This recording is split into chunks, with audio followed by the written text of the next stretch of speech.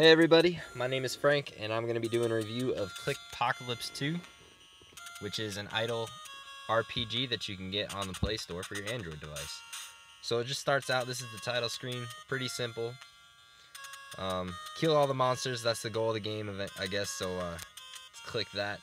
Let's create a party. I'm going to put some guys in my party here. Looks like a fighter, that's a good choice. A ranger. Gotta have a ranger on there. And a druid. Why not a druid? You know what? I'm taking the druid off and I'm gonna put a rogue on there. How about that? There we go. And I'm gonna put the druid too. Alright, so now we got a full party and we're gonna start the adventure. If I can get to the bottom of the screen there. Bam. Oh, this music. I think they did an update to the game and gave it some music, because the first time I downloaded this game and played it, it had no music. So I kind of like the music, I gotta say. Honestly, it's a huge improvement in my opinion, even though it's okay, it's good.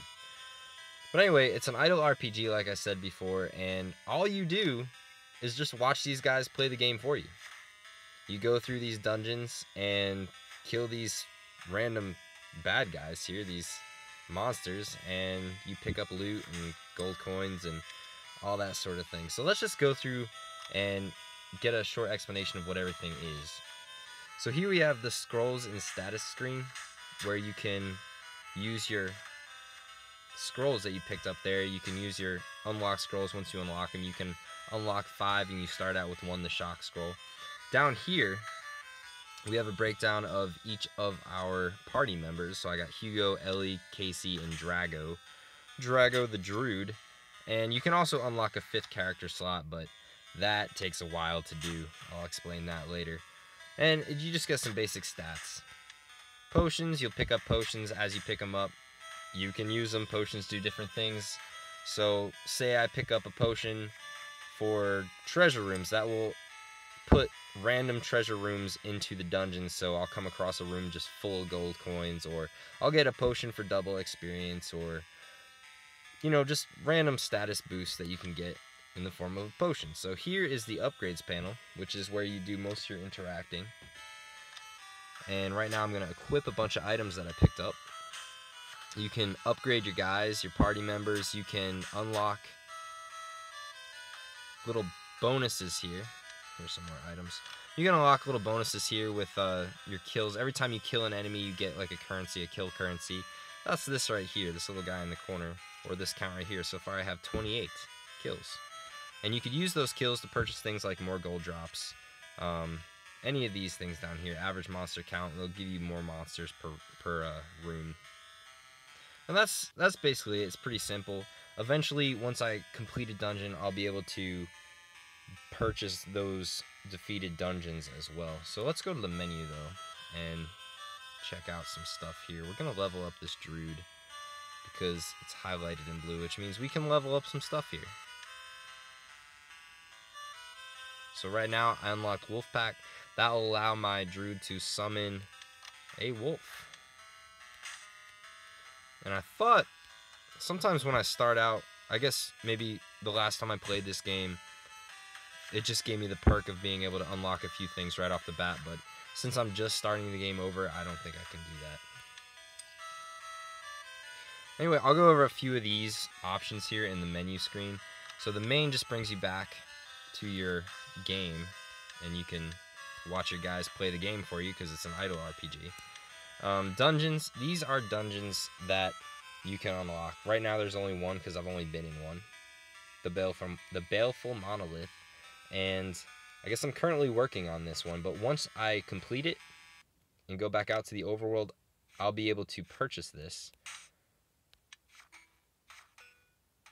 Oh, second soundtrack, that's what I'm talking about. This is pretty sweet.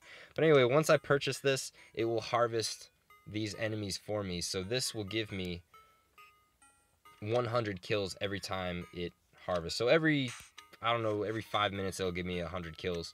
And it adds up. When you get 32 dungeons farming your kills for you, it adds up and you can purchase a whole lot of these upgrades right here. So it's pretty useful. I'm gonna upgrade my fighter here.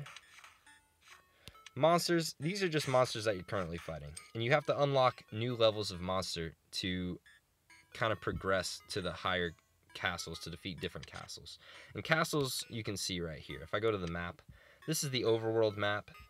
Right now, I guess I'm in this dungeon right here. And when I defeat the dungeons in this area, I'll go to this castle probably and defeat that castle.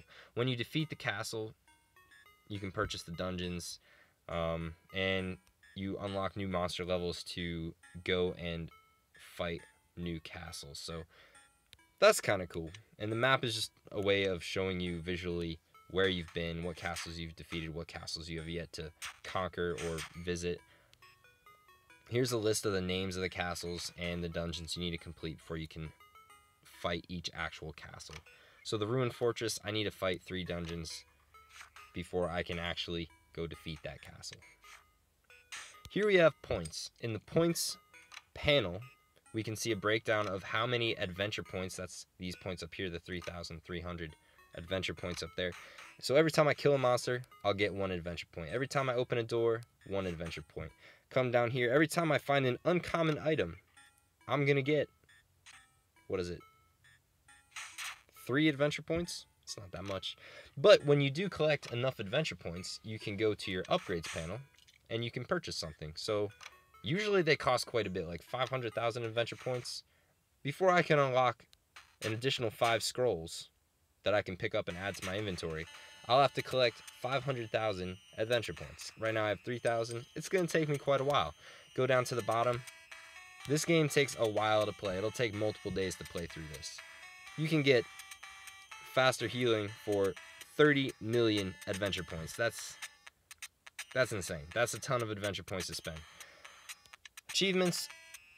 This panel just shows you things that you've achieved. So in order to unlock this first one here, I think you have to kill a certain number of enemies, and when you do, you'll unlock that achievement, and it'll give you a bonus in your breakdown here. So say that achievement gives me 1 more AP per monster kill. So that'll show up here, and it'll add 1 to my AP per deed, and I'll have 2 AP per monster kill that I'll get. So that's pretty cool. It's a farming game. If you like farming, this is the game for you right here. Go see some info, give these guys some credit.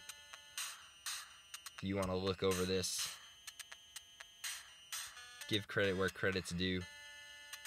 Settings, pretty useful stuff here. We can select these. I guess this was updated. There used to be a checklist right here of things that you can hide. Maybe because it's the first playthrough you can't see the checklist. But say you're trying to work on a specific achievement and you don't need to get more item drops because you've already cleared all the item drop achievements. Or I guess I'll do this one right here. Say you don't need that anymore, so you just hide this. And then when you go to your main upgrade panel, you won't see any of these and you won't be tempted to buy them. And you'll focus on other things like maybe monster count or unlocking your new monsters to get higher level guys. So it's pretty helpful. Let's go back into the info panel, statistics. This will just show you how long you've played the game, the current game right here I've played, and then the total game, because you can play this game multiple times. When you beat it, you can prestige, or you can continue on with the same party, and this will keep track of your total play time and stats and stuff like that. Information, here we have some helpful tips and ways to play the game, which is useful because this game can be a little confusing when you just start out. I mean, your player is moving all by himself. You're like, what am I even supposed to do here? Rewards, this allows you to watch video advertisements for the game, and as a bonus to you, when you watch a video advertisement, it will give you a little perk. Like here, if I watch a 30-second video, I can get, and right now I'm not connected to the internet, so I can't load these videos because I don't want to show you guys ads, but say I do watch an ad when I'm connected back up to the internet, I'll get double adventure points for 2 hours. Or come down here, some fun cows will join my party and fight alongside my adventures. So that's pretty cool. And as I showed you guys before, this is just a breakdown of the skills for each player. Every player has his own unique skill set. And let's go to a cool one here. Let's go to the Druid. Like I was saying before, he can summon wolves. So if I go back to the main menu, he should have a little wolf. See that little wolf right there? he's fighting on your team now, which is pretty cool stuff.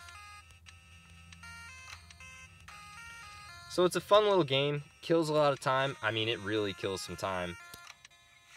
But really all you have to do is come in here, update everything, collect all your upgrades, drink all your potions, and the game plays itself. So when you turn the game off, it will keep track of the system time. And when you turn it back on again, say you turn it on 4 hours later, it'll give you up to 9 hours of offline time and add up all those hours and play the game for you really quick when you enter back into the game and give you those 9 hours of playtime, which is really helpful because I don't want to sit here for 9 hours and play this game. It gets really boring if there's nothing to do, nothing to upgrade, and you're not leveling up your guys. But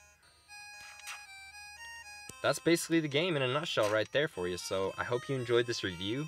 If you want to go give the game a download, it's a pretty fun game. And now it has sound, I think it's actually pretty good. Like, I think I'm going to play this a little longer after I stop doing this video. So hope you guys enjoyed it. If you like the content, like the video, maybe subscribe to the channel. Just starting out, trying to get my feet on the ground with this whole YouTube thing, and just really appreciate you guys watching the video. So thank you very much. Have a good one.